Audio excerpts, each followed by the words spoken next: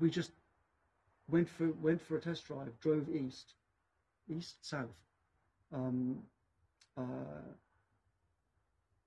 and ended up pulling in by the side of the road by the river on the outskirts of town.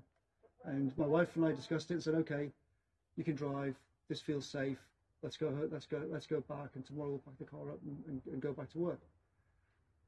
As I say, I was entitled to go back to work, I was encouraged to go back to work, and I think going back to work was the right thing for me to do. But I think it's also reasonable to try and do it safely, for me, for the family that I'm driving, for everybody else on the road as well.